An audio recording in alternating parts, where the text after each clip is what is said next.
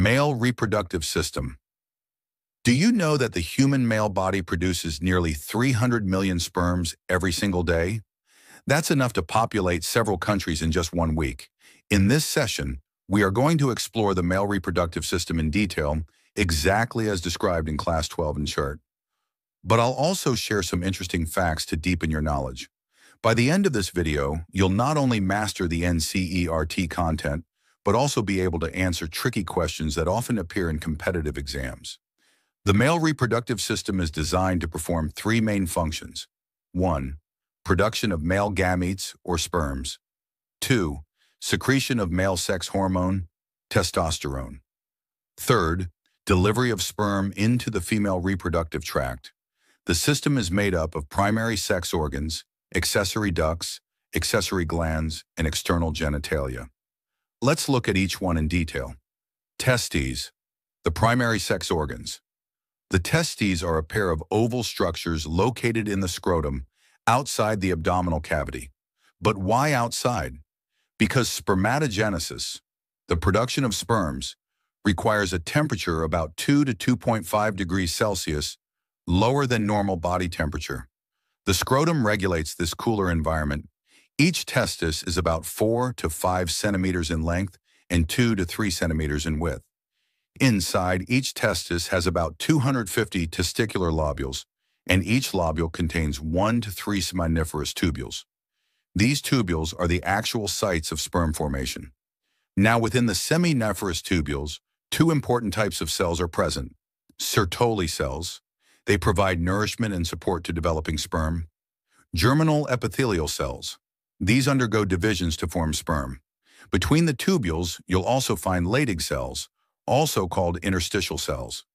These secrete testosterone, the male sex hormone, which regulates male secondary sexual characters like deeper voice, facial hair, and muscle growth.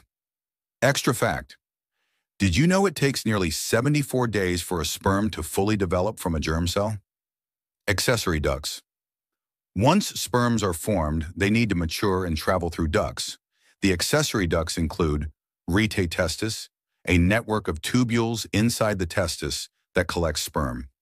Vasa efferentia, carry sperms out of the testis. Epididymis, this long coiled tube stores sperms and allows them to mature. Without the epididymis, sperms would remain immature and incapable of fertilization.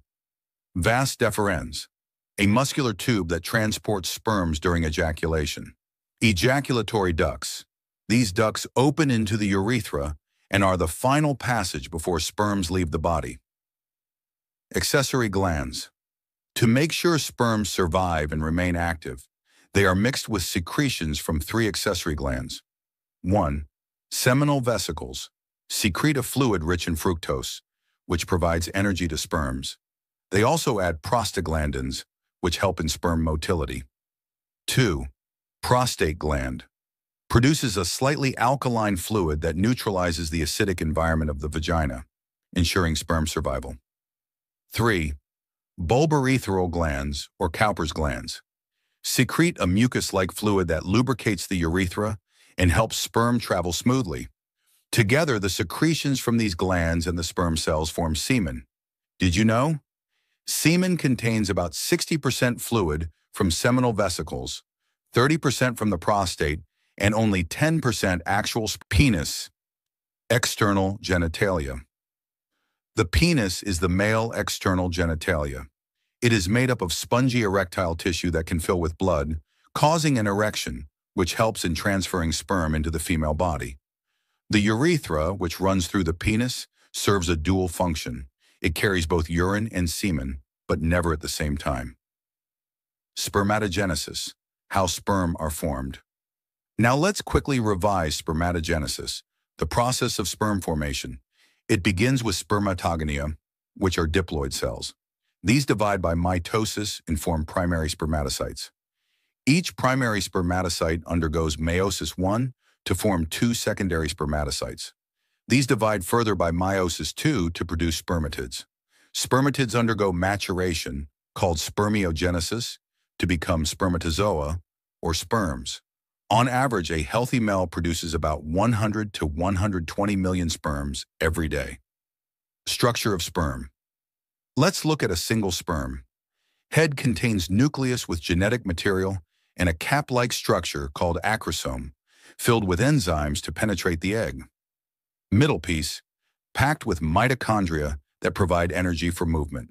Tail, provides motility, allowing sperm to swim towards the ovum. Quick recap. To summarize, the testes produce sperm and hormones, ducts transport and store sperms, glands provide nutrition and fluid, and the penis ensures delivery. Spermatogenesis ensures a continuous supply of sperms throughout life. Quiz time. Let's check how much you learned. Here are 5 quick questions.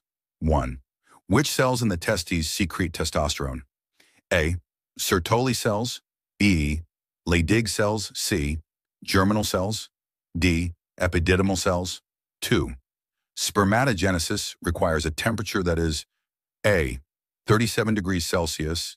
B. 35 degrees Celsius. C. 39 degrees Celsius. D. 34 degrees Celsius. 3. Which gland produces fructose-rich fluid for sperm energy? A. Prostate gland. B. Bulbourethral gland. C. Seminal vesicles. D. Liver. 4. The site of sperm maturation is A. Testis. B. Vas deferens. C. Epididymis. D. Ejaculatory duct. 5. Which part of the sperm has enzymes to penetrate the egg? A. Tail. B. Middle piece. C. Acrosome. D. Nucleus. Answers: 1 Leydig cells, 2 35 degrees Celsius, 3 seminal vesicles, 4 epididymis, 5 acrosome. How many did you get correct? That's it for the male reproductive system. We covered the testes, ducts, glands, penis, spermatogenesis, and structure of sperm. If you found this helpful, don't forget to check out the next lesson on the female reproductive system. Learning biology can be fun when you visualize it clearly. I hope you all enjoy the lesson and memorize everything. Subscribe to the channel for more short, last-minute revision videos like these.